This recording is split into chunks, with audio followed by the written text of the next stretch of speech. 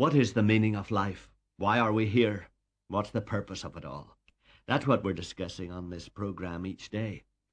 And what we're beginning to talk about is the plan that the supreme being behind the universe had in mind when he made us, and why he made us the way he did.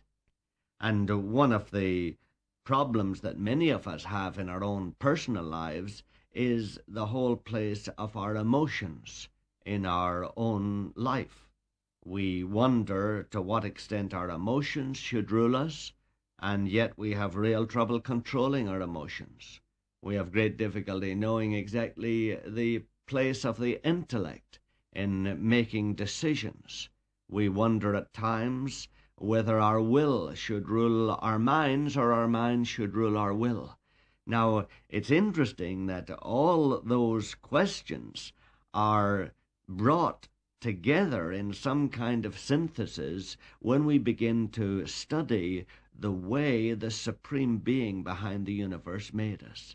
You remember we shared a few days ago the verse that is found. I don't know if you've ever looked at the old book of Genesis. We've all been so skeptical of it over the years that we probably have tended to commit it to the ash pit and regard it as pure myth. Of course, it's not at all. It's one of the most remarkable documents that we have in our world, and it has received the respect of more of our great minds down through the centuries than probably any other book.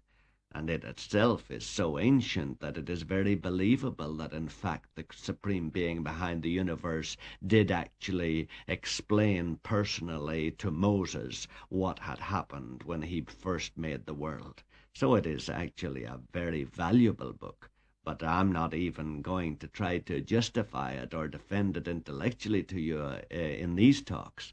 But I simply want you to examine the explanation that is given there of our origin and just check out, does it confirm what we're experiencing in our own lives, and does it throw any light on the answer to those questions that I mentioned at the beginning of the place of the intellect or the place of the emotions in our personal lives. Anyway, the verse that we were looking at, if you have a Bible, you can look it up sometime at home. The way it's translated in the one I have is like this. It's Genesis chapter 2, and it's verse 7. Then the Lord God formed man of dust from the ground, and breathed into his nostrils the breath of life, and man became a living being.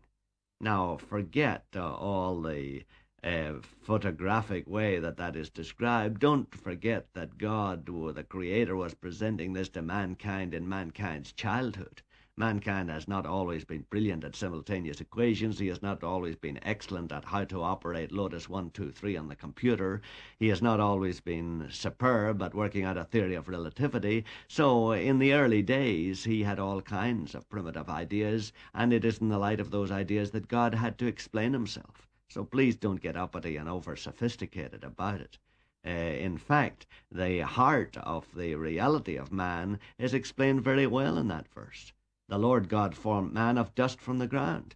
And actually, when some guy sooner or later throws some ashes on the top of your coffin or your casket and says, ashes to ashes, dust to dust, earth to earth, from earth you came and to earth you will return, and that's because, in fact, your body is made of dirt and earth and dust. And actually, if you go back to one of your grandparents' coffins and open it up, you'll probably see just a little heap of dust if it's been long enough.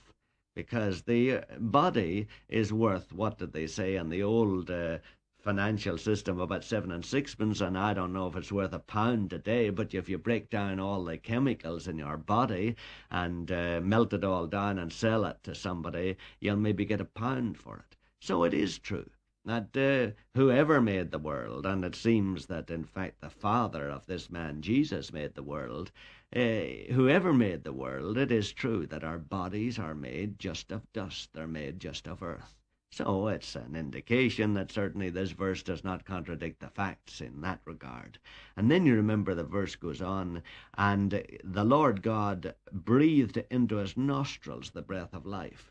Now, it doesn't really matter It isn't a big deal whether he breathed it through our nostrils or breathed it through our mouths. Obviously, God explained it to mankind in his childhood in that way so that he can understand it, because presumably man in his childhood felt, he breathed air through his nostrils. So God said, I breathed into your nostrils the breath of life.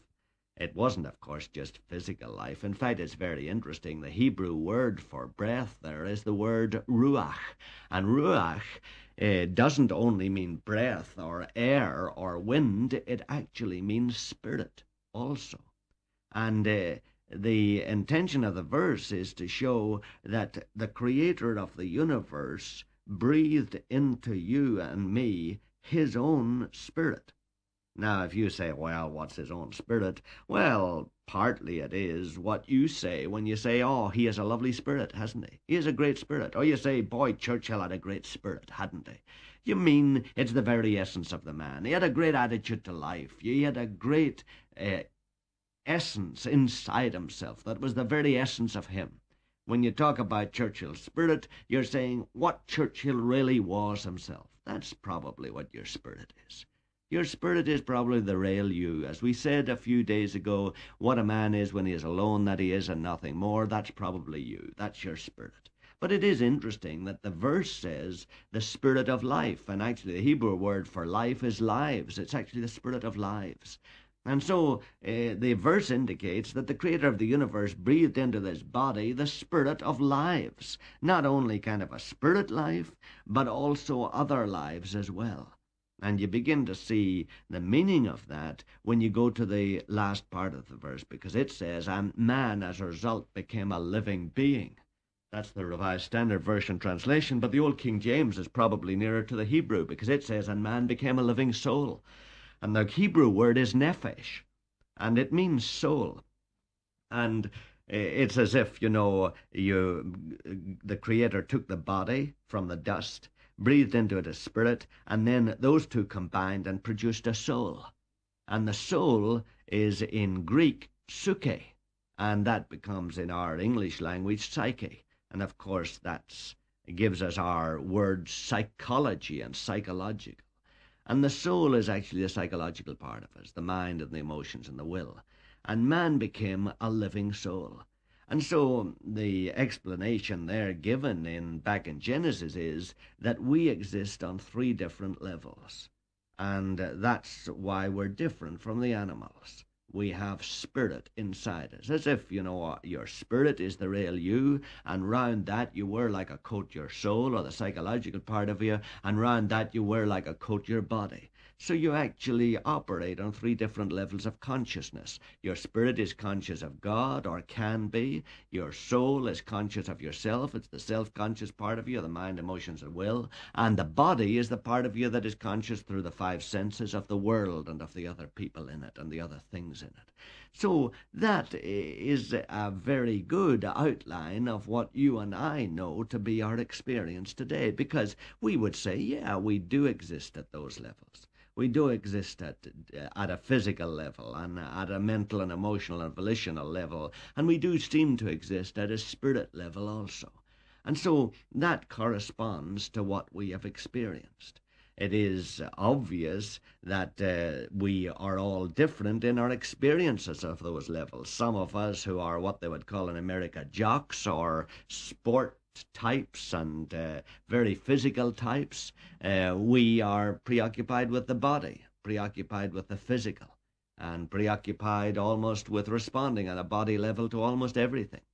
Some of us are a little more mental. Maybe an Einstein is highly intellectual and exists to a great extent in the intellect. Maybe Horowitz or maybe Rubinstein live much more on the emotional level. Maybe some people with strong wills live on the volitional level. I don't know who lives exactly on the spirit level. Some spiritualists live on the spirit level, and we believe that it's possible for us ordinary people to live on the spirit level. But that is the general outline that is given there of the origin and the makeup of our personalities. Let's talk a little more about the Maker's plan when he made us like that tomorrow.